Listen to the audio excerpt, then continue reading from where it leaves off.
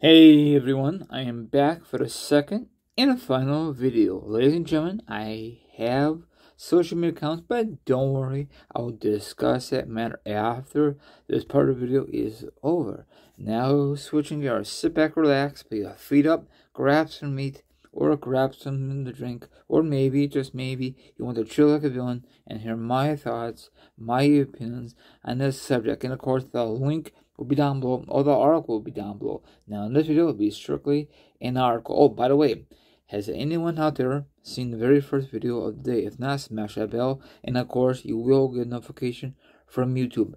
No further ado, let's get on with the show on the road. Now, we have not seen or heard any news about Randy Orton. You know why?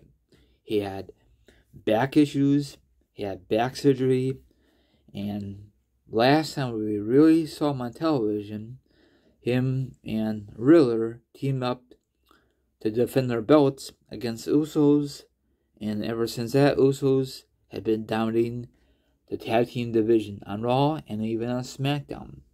Now, listen to this. Speaking of Randy Orton again, probably you guys will be very excited for this. Randy Orton could be around for WrestleMania 39 after spending close to a year on the shelf with an injury.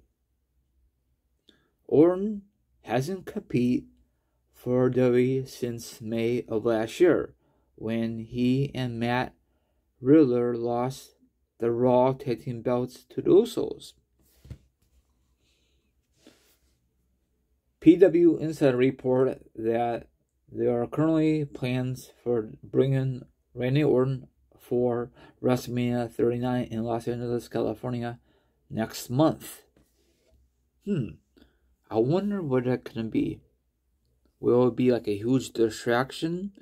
Does someone become new champion? Like in a tag team match? Maybe. Or maybe it will cost Roman Reigns the title and then have Cody Rhodes become champion. Who knows? Maybe you will hear his music and he's actually not there, you know? We'll see. Or maybe WWE will change their plans again and save that moment the night after WrestleMania on that Monday Night Raw, because that Monday Night Raw is always major surprises, major debuts, that kind of thing. You know, you don't want to have the whole return or debut at Mania. You want to have it at Mania. But if he returns at Mania with no bumps, just there to be there, that place will go insane. The roof will blow off the building, because they have a roof in that building, you know? So that's it, you know? Now, some of you think he should just hang it up because he is battling a lot of injuries. I agree with that, but I guarantee he wants to have one more run until he's done, you know? I know age does not matter for wrestling, but once you get older, once you have injuries, it's going to keep piling up. And look what happened to him. That flipping sucks. You know, he should retire a long time ago, but I guess it's in his blood of keep doing it, you know? So, I don't know what WWE has planned for him. I have no idea. So, sorry, you could see my glass. You could see the video through my glasses, so I do apologize. That's why I do this all the time. Anyway, let me move this way.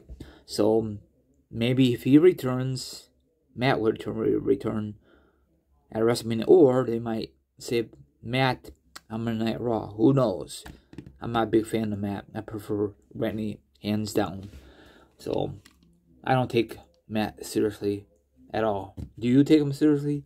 Do you take Randy more seriously? I do, because he had a mean streak in him.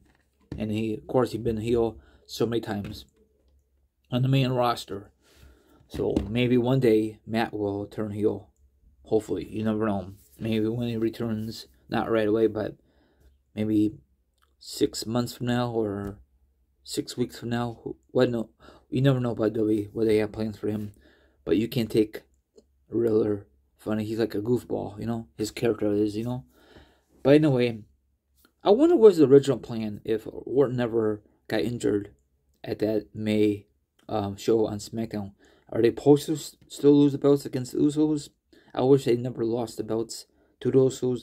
I wish Randy Orton and Riddle won all the gold, but, you know, I guess it all worked out for the Usos.